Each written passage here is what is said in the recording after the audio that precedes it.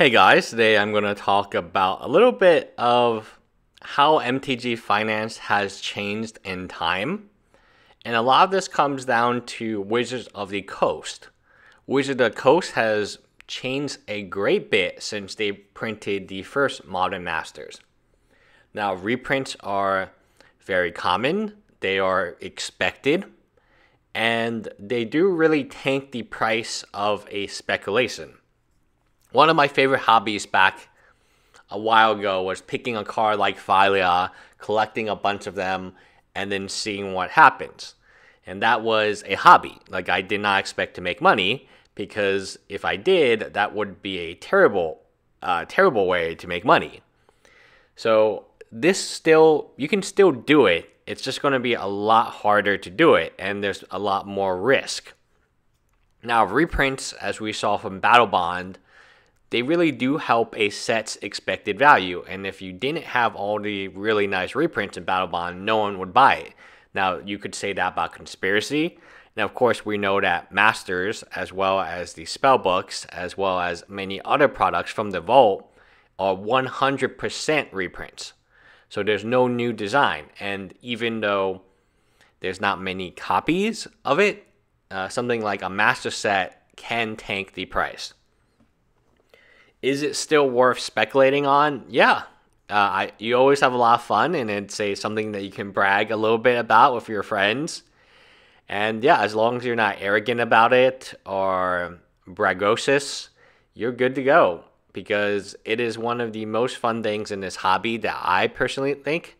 There's nothing more rewarding than getting a card right and then getting that card right 100 times over. Some things to avoid: do not really buy these expensive cards. I would say do not buy or speculate in bulk on a card over $10.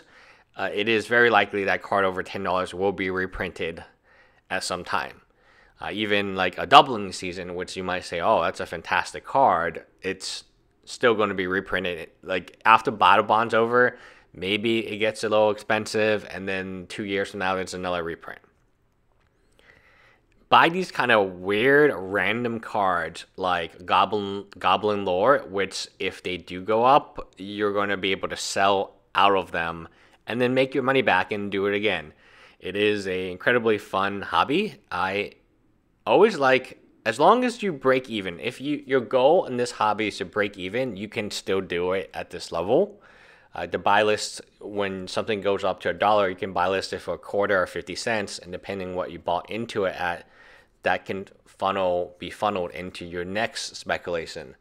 So I'm going to talk a little bit about what you should be speculating on, like what type of cards. Now, these cards that I'm going to show you, it's already too late for them, but Oath of Ghouls, Fanatic Effete, Digger, the Thumb, Chance Encounter, these coin flipping mechanics, that would have been a really great speculation, because eventually they would have had a commander that that would grow powerful whenever you won a coin flip. Therefore, something like Fanatic Effete, where you can flip literally as many coins as you want, would be absolutely ideal for this new commander, right? The same with Chance Encounter, and the ability to flip 2 coins and doubling your coin flips is also very good. So this is kind of an ideal type of speculation, and you might have to sit on it for many, many years. But you know eventually that the speculation will pay off, because eventually all it takes is one card. I'm not talking about whole deck or whole archetype. Initially, the spike will be based on that one card. That one card with now the new ability. I think this is a very good example, and I wanted to hit on this example while it's still fresh. I talk about the Dark Depths example, Dark Depths and Vampire Hexmage. Before Vampire Hexmage, Dark Depths was not a card. After Vampire Hexmage, Dark Depths was a $40 card that even saw play in Legacy and Vintage. And all it takes is one card. If you look at a card and you're like, wow, this is very powerful. Dark Depths, the problem is you have to pay 30 mana to remove your 10 ice counters on it, and then it becomes a 2020 Flying Indestructible, which is great. Everyone needs a 2020 Flying Indestructible. But how do you remove those 10 counters?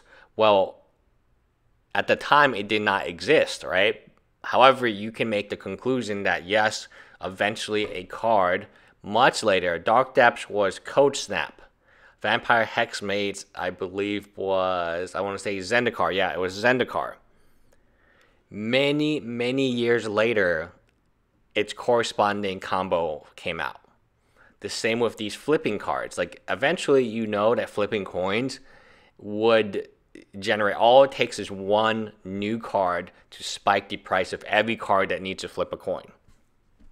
So when you're looking at these new specs, I can't tell you what to spec on and what not to spec on, because at the end of the day, if I said everyone should buy a narwhal, and let's say 1% of you went to buy narwhals, that would be a terrible speculation, because we have just artificially inflated the price of a narwhal for no reason.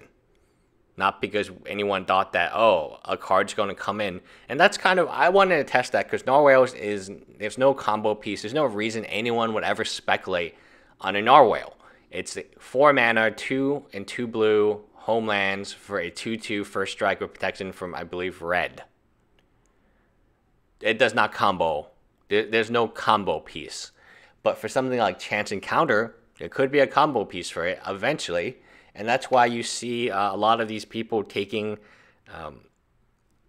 for every 10 major misses that you make, and remember, a major miss, worst case, you just sell it for bulk again, and you bought it for near bulk. Hitting on one of these feels really, really good. It's just one of those things, like Ancestral Knowledge, as you guys know, I have many copies of that card, closing into 100, and I looked at it, and I said, yeah, this card might be worth something someday, and that's why I have so many copies of it.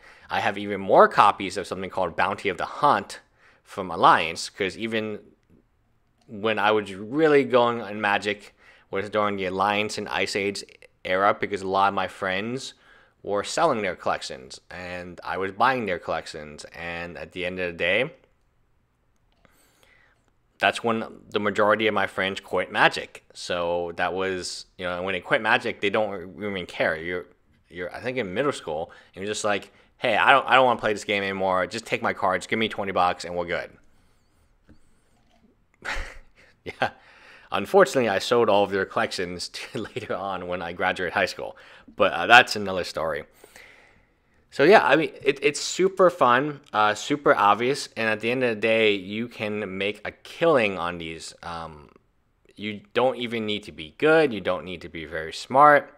You just need to be lucky. And that is the truth about MTG Finance. No matter how many paywalls that you pay for, no matter how many email chains, a lot of it is luck. And my best example, let's go all the way back to the beginning, is if you speculate on that card, that's not a bad spec. I know why people made the spec because Candles of Caballera is really, really expensive. Okay, why not have the creature version of it? Slightly worse, but maybe it would be, okay for infinite combos. But at the very end of the day, it can be reprinted. And so I would say 2 things. I would pick a card less than $1. You don't want to put too much money in it, and again, it's just for fun. And the second thing is the card absolutely has to be on the reserve list and or relatively old. So I actually think that some of these old cards are still undervalued today based on what their cards right next to them are valued. And especially these old cards with a lot of text, that has me interested, because sometimes the text changes, right? They simplify it, and now the card is something that it wasn't in the past. But yeah, you have to lick your wounds, and I think that's why I did my series when I was showing you my quote specs, my bulk specs, because you're not going to hit all the time, and that's just, obviously I can make it appear like I'm awesome, and right, I take all the bad cards from my binders, put all the really good cards in my binders, and now it seems like I'm a guru of some type. But, I'm a little too old for that. That's the young people's game, when they tell you that, hey, this card, I own a whole set of beta, but I don't own a camera to take a picture of it for you. Or I owned 100 Black Lotuses, but guess what? I have a potato camera. And looks like that I'm showing you Yu-Gi-Oh cards. I'll leave that for the younger YouTubers. I'm a little too old for that. Anyway, bye guys.